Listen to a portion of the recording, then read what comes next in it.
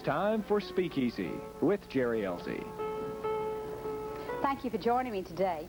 With the change in the weather, we certainly are more in the mood for the wools and the sweaters and maybe some of the things that you have seen forecast for fall and winter. Of course, down here in Alabama, we're always later getting our cool weather. Well, earlier. No, what am I trying to say? Later. Later, okay, I got that right. Peggy Stripling is my guest today, and she has recently been to New York, and she should be versed in what New York fashions look like. What were you impressed with when you went to New York? Oh, I was impressed with so much, I just don't know where to start. I love this year's fashion look. There have been a couple of years recently that I haven't liked, but everything about this year I like. A lot of good, bright colors. And I guess one of the things I like the most is my pet thing in the whole world, which is a hat, is just very, very strong this year. So a lot of hats in New York. All right, and the ladies are wearing them? Yes. Even down in the South? Yes, they are. I see them more and more. They're stronger in the North, I'll have to admit that. But even television shows, I think, sometimes are a forecast of what is in fashion. If you'll check out the primetime television shows, you'll see all the women wearing hats. Okay, especially the soap operas. That really is a forecast of, what people are going to wear. Mm-hmm. All right, I don't want to take away any of your time because I see that you've got a lot in store for us this half hour. Right. Well, should we start with some of the pictures and then get with the live things? Maybe that would be the good way to do this. Let's see if we can get a focus on... All right, this camera. Okay. We have a focus here. All right.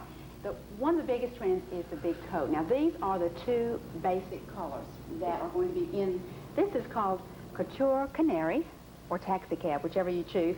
And this is Cobalt Blue, or Sapphire Blue, it's being called. But those are the two biggest colors, along with Winter White, that you'll see. And you'll see a lot of big coats this year. And we won't see those for another month or two, but when winter does come, look for these big, luscious colors in coats. Then there's another sapphire blue coat, just to show you another variation. And we won't forget pastels even. Here's a beautiful shade of pink, just about the shade that Geri has on today. But again, these big coats. The man tailoring is going to be big, as evidenced still. That's been on strong for several seasons now. It's still going very, very strong. The jackets are going to be much, much longer. You notice they're not unconstructed as they have been in the past. They are tailored, which is the difference. It's the men's look is now tailoring, and that's what's making it a men's look. It's not quite as mannish looking this year, but the tailoring is there. That's the difference. This is, oh, I love this. This is a Liz Claiborne. Now, this is a little bomber jacket, which is not the big jacket, but this was very big in New York. You saw this in every color under the rainbow. There was only one color I could not find because it was sold everywhere, and that was the sapphire blue. So there'll be a lot of sapphire blue bomber jackets running around loose this season. Now this is what I'm talking about, this short little blue jacket. And here's another blue in a plaid. And again, look how long. Look at the length of this. This is almost a 3/4 length coat. This one's not quite as long, but it's very, very big. Loose fitting. I guess I should have mentioned that shorter jacket was an unconstructed look for a short person. They don't need this big look. This is not quite as big. It will swallow them. It will swallow them. That short little bomber jacket would be perfect. It was big, but it was not the long line. Now here we come again with one that's a little shorter, but still got the big look to it. So if you're short, you have to keep that in mind. You have to keep your proportions going. You can't be swallowed by it. And again, this is the men's look, with the variation of textures that they've used. I don't know whether you can pick that up. But it's not a real men's look, but it's a feminine men's look. Okay, Peggy, as far as the hairstyles that the women, maybe, I was just thinking that about the pictures with the men's look, that the women still look feminine. They're doing their hair in a feminine way, or there's just a look there that separates. It's not a very mannish haircut. The haircuts are shorter, if you're in style, but they don't have to be so short that it looks like a man. Okay, Peggy, we need to take a break. We'll be back with more information right after this message. Yesterday, and she's recently been to New York, and certainly knows about New York fashions, but fashion in general. And I know Peggy well enough to know that she would not give something today that would not be good for Selma, Alabama also. And what would be the point? Okay, what are we looking at now?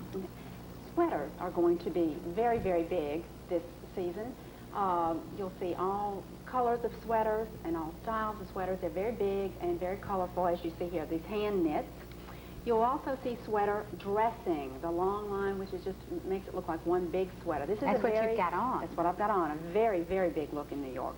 And here's some variations of it, all the different colors that you will see. Whoops. Are these good for several years? I mean, I think so, yes, very much. I think they'll be in for, they were beginning to come on last season, and I think we'll see them for at least one more season and perhaps two. Although this is really a classic line. This is something that will never be totally out. You wouldn't need to get rid of it in your wardrobe. More colors, and look at the different ways they can wear it with the beads or belted. You don't have to belt it if your waistline is not your strong point. Don't all be right, afraid let me of ask that. you something. We have a lot of long skirts. I mean, so long they're even to the ankle. Right. What about shoes? They're And getting the heel. shorter. Okay. The heel is flat or very, very high. They were two extremes. Those 3-inch spikes, remember how hard those were to walk in? Yes, those are all over New York. And the flats are everywhere. But how do we determine? The longer the skirt, the lower the heel. The higher the skirt, the higher the heel. It's an easy rule of thumb. This is a very colorful sweater dressing that we have here. And notice this look with the shawl is beginning to show a little bit of a resurgence. We had that several years ago, and it's coming back.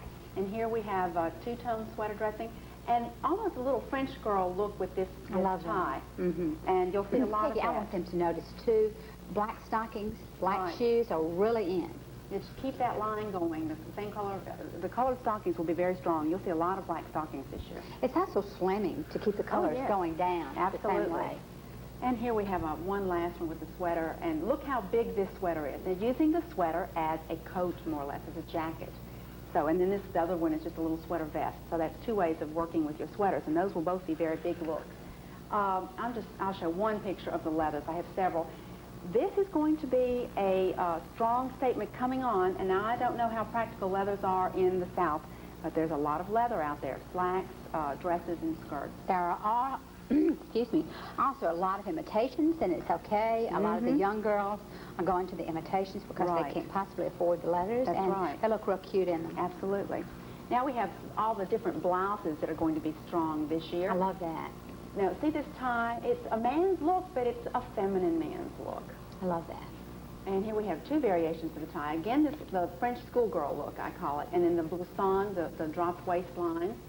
And here are just some styles of dresses that you'll see. Again, with this tie. Whoops, wrong way. There you go. And here we go. This rounded skirt, that's why I have this one in. You'll see a circular skirt coming on. And here we go. See another circular skirt and all the colors of the circular skirt. You'll see this a little more coming on strong. We have one to show. Okay, I imagine a lot of the ladies need to get out some fashion magazines and look to see what goes with what, because you're going to have to be careful when you mix these colors. Now, the things, Peggy, the two colors she has on today go very well together, but you can really make some mistakes. Right. Well, this has a blue shading to it, and that's why I can blend it with this blue. And this is something that I notice an awful lot in New York. A scarf tied around the neck once, twice, and once again, just with a little knot. And it's a very good way to bring in a color at your neck without wearing jewelry. This is an inexpensive way to say to the world, hey, I know what's in fashion, and you don't have to spend a lot of money. Okay, what's next? So, all righty. Now let's go to the pants. I tell you what, they're coming on very, very strong again this year. So we have, well, let's see. Okay. Again with the man's look. See that 40s trouser? I love it. I do too. Very comfortable pants. And you'll even see cuffs, and men's shoes will be very big. I just love Betty Davis and Katharine Hepburn. Oh, yeah. You know. Well, this look is very strong. I'll just run through this very quickly. Big looks and shorter pant length. Wider, fuller, but shorter. And colored socks, I noticed. Colors, they're amazing, the colors they put together in New York. It was really fun to see. And this is another, now this is the other big color, and I just started it with the pants. And notice the length of these pants. the winter white. This is our third big color. You will see a lot of winter white, and I'll just go through these quickly because we don't have a lot of time. But these are all the different, the sweater dressing, all the different ways that you can wear winter. They are just beautiful. And so anybody who looks good in white should run out quickly and get something in winter white. A person with dark coloring, blue, green eyes, dark hair, you would look good in white, off-white. I would think you would look blondes? Blondes don't look good in off-white. That is not their strong color. So don't go out and buy it just because it's... If you look good in it, you should run out and buy it. Yeah. A blonde would look good in this shade of blue, so she could run out and buy this, I would think, or variation of it. Accessories are going to be very, very, very important this year. And fun. And this will update you very easily. So when we... all right, now look at the beret. This is a very strong hat coming on. And evening hats for women, and believe it or not, evening gloves. Can you believe these gloves? More and more, I saw a lot of these in New York, and the wide belts are going to be in for people who have a good waistline. Art Deco, rhinestones, chokers, pins for the lapel, just beautiful, beautiful jewelry, and necklaces, earrings, rings, all of these are very Art Deco and very in. And big handbags, and this is the gal who's got it all together. Notice this pin she's got on the lapel of her jacket. She's got on a hat, wide belt. She has it all together. Okay. We're going to take a break. We'll be right back after this message.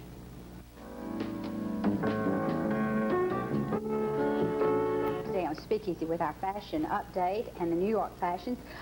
Peggy, you've added something. Yes. You're not... If I could steal it, I would. That's why I put it on. I was afraid I wouldn't have it to leave with if I didn't put it on. But I just wanted to show another way to complete this outfit, was to put on a hat. And I could dress it up by taking off the scarf and putting on multiple strands of beads. And this would even go to a cocktail party. This dress is a very good style for wearing just about anywhere. You could wear this to the office in the morning, take off the scarf, put on the beads, update your makeup, and go out to dinner. Okay? So let me show you some of the clothes we have here. This is the circle skirt I was talking about. See how wide this is. And I have with it the belt that is going to be a dropped belt. And you can take this off and wear it with pants, too. The belts are not necessarily going to be at the waistline this year. Another one of these dresses, and notice how big the knit dresses are this year with the arms, the dolman sleeves. Very comfortable. But you do have to be careful about the derriere and the hips. And not only that, to wear these clothes and then in the spring realize you have grown. Yes. Because it was all concealed. How about that? Look at these wonderful big pants. They're a little shorter in length, but nice and big in the hips. So that's nice.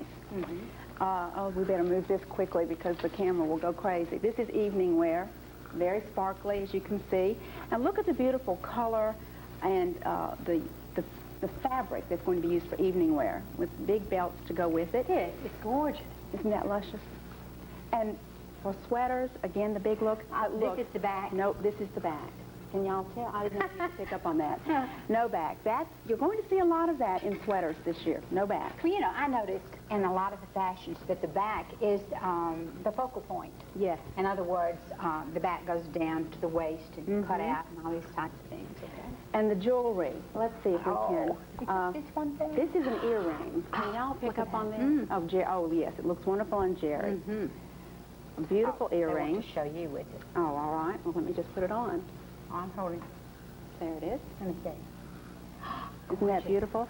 With a choker to match, if you want to go with the choker. Crystal beading will be very, very in. The rhinestones, look at these big glass earrings, or the dangly rhinestones. They'll be very, very big for evening wear. Big earrings in general. This is a wooden blue that would go perhaps I bet you a lot of people that say their costume jewelry from the 50s. All right. 50s. All right. You said the right thing. Did you say these? These, yes. These are all old, but I saw these in the stores. This is very in. This would go on the lapel of a jacket. If I have a jacket that would go with this dress, as a matter of fact, and I would wear this on the lapel. Okay. And look at this. Isn't that wonderful? Now, this is new, but isn't that wonderful? I don't know whether the colors will be picked up. The one thing I've learned, not one thing, I've learned many things from Peggy, but don't throw away anything. That's now, right. you know, if it's something that is just had it, you know, go ahead and get rid of it. But absolutely. Save things that will come back. Save things of quality, of good fabric, or of a good design. If it's just plastic and a definite fad, get rid of it and clean out your closet. But if it's quality or copy of quality. Keep it. It'll come back. And here are some of the berets, and if we have time, let me, they'll be very big. A good way, if you want the big belt look without, and you're getting frustrated about finding one that you like, get 2 belts of the same color and hook them together and wrap it around your waist and let it double over. Get one in a size that fits your waist and then one in a size that is too big for you. And drop it down and you'll have that big belt look without spending a lot of money. I bought these for $2 each. Thank you, Peggy, very much. Peggy Stripling has been our guest today. I hope that you learned a lot today about fashions for New York, but also what we can do down here in the South. I want to remind you that on Monday we're going to meet our new meteorologist. Try that word over. How about weatherman? Cliff Hill. For our new station in our tall tower, and he is already doing the weather on WSLA, and then after the 29th of October we will be WAKA TV. So join us on Monday to meet Cliff Hill. Bye now.